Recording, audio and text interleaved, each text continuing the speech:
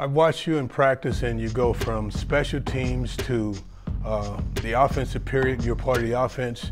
How did you come into this season prepare for all of these things that they've got you doing now?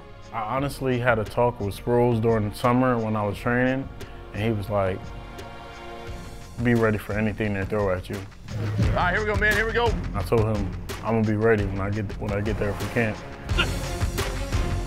Pop right there. Good, 4x4, I like it.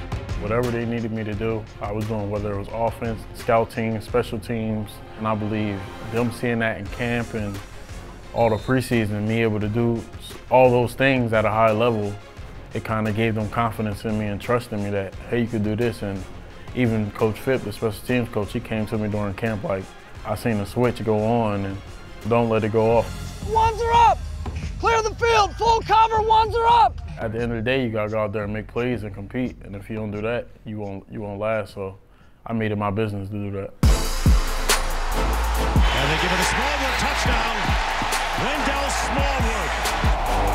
It's quite different from coming from West Virginia, where you're the man, and coming into this situation where you're one in a number of running backs.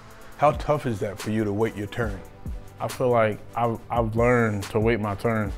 When I came into this league, I knew what it felt like to be number 2 and number 3, and I knew what it felt like to be number 1. When you've always been number 1 and you go somewhere and you're not number 1, you're not the guy. Some people don't know how to handle it, but I just put my head down and go to work. And I feel like the number 1 thing Deuce does is prepares everyone in the room to be ready for whatever is going to happen. Even with the games I wasn't in the game plan, my notes are full as if I was playing. So I know everything, and I believe Deuce knows that I know everything and I learn everything. Even when another guy might be doing it, I might not get the rep 1 week in practice. And I know being on this team, sometimes I might not get the play or rep all week. We get in the game and I get the play or I get the route, and I'm like, man, good thing I studied this, because if I didn't, I wouldn't have known what was going on.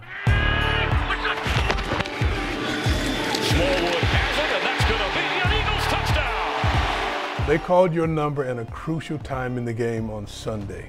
You scored that touchdown that was the go-ahead touchdown. What did you see on that play?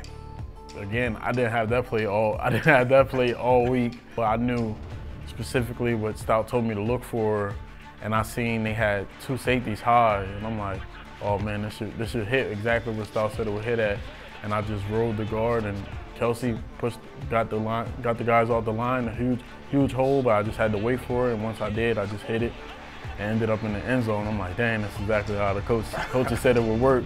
Well, no, as a guy that grew up in the area down in Delaware, we're happy to see your growth.